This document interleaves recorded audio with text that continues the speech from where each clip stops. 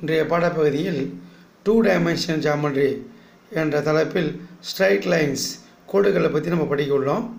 அதில் நம்ம என்ன பண்ண போகிறோம், ஏரியா ஆஃப் த குவாட்ரேட்டில் எடுத்துக்கின்னு 4 புள்ளிகளை எடுத்துக்கொண்டு அவற்றுடைய ஏரியாவை எப்படி ஷார்ட்கட் மெத்தடில் புத்தகத்தில் இல்லாத ஒரு சுருக்கு முறையில் பயன்படுத்தி அந்த ஏரியாவை கண்டுபிடிச்சி காம்படிட்டிவ் எக்ஸாம் அதாவது போட்டித் தேர்வுகளில் எப்படி எளிமையாக விடையளிக்கலான்றது பார்க்க உள்ளோம். கொடுக்கப்பட்ட 4 புள்ளிகளுக்கு நம்ம x1 y1 x2 y2 x3 y3 x4 y4 என குறிச்சிக்கிறோம். அதுக்கான ஒரு சூத்திரம், சுலப சூத்திரம் ஏன்னு வச்சு ஏரியா 1/2 டிடர்மெண்ட்னு நினச்சிக்கலாம். அது ஒன்றும் பிரச்சனை கிடையாது. Determinant of x1 minus x3 y1 minus y3 x2 minus x4 y2 minus y4 இது எளிமையாக ஞாபகம் வச்சுக்கலாம்.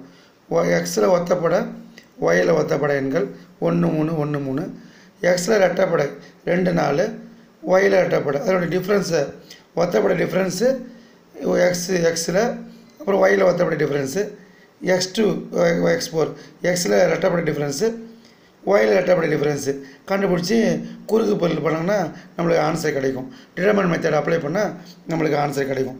இது ரொம்ப ஒரு இம்பார்ட்டன்ட் ஐடியா. இந்த ஐடியாவை பயன்படுத்தி நம்ம என்ட்ரன்ஸ் எக்ஸாம் மட்டும் இல்லை, போட்டித் தேர்வு என்ட்ரன்ஸ் எக்ஸாம்னா பள்ளி தேர்வுகளில் படிக்கிற என்ட்ரன்ஸ் எக்ஸாம் சொல்ல வேலை வாய்ப்புக்கு ஒரு போட்டித் தேர்வுலாம் வைப்பாங்க. அதெல்லாம் கூட இதை பயன்படுத்தி எளிமையாக விடைய காணலாம். x1 minus x3 x1னா -1 மைனஸ் குறி, x3 2, y1 பார்க்குறேன் 0, மைனஸ் y3 3, அதுக்கப்புறம் x2 1 மைனஸ் குறி ஃபார்முலா, x4னா அங்கே மைனஸ் இருக்குது, இங்கே ஒரு மைனஸு +2, y2னா நம்மளுக்கு -1 மைனஸ் குறி ஃபார்முலாவில், y4 4. இதை அப்படியே நம்ம என்ன பண்ணணும், சுருக்கணும். -3 -3 3 -5 இப்படி எழுதிட்டு 1/2 I3 15. இந்த அதாவது டிடர்மெண்ட் ஐடியா, அதாவது அணிக்கோவை எப்படி பண்ணுவோமோ அதுமாதிரி செய்யணும். மைனஸ் வரும், இங்கே மைனஸ் வரதுனால +9 1/2 15 9 கூட்டினா 24. இதை வகுத்த போனால் நம்மளுக்கு கிடைப்பது, அதாவது 24 2 வகுத்தா 12.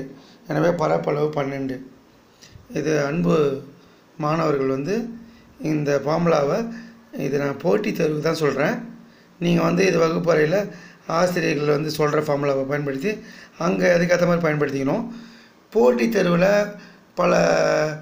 பல தரப்பட்ட மாணவர்கள் விரைந்து முடிக்கிறதுக்கு ட்ரை பண்ணுவாங்க. அப்போ இதை பயன்படுத்தி நம்ம விரைவாக ஆன்சர் காண தானே இது தரேன் உங்களுக்கு. இதை பயன்படுத்தி போட்டித் தேர்வில் வெற்றி காண்பது கூறி இந்த வகுப்பை முடித்துக்கொள்ள நன்றி, வணக்கம்.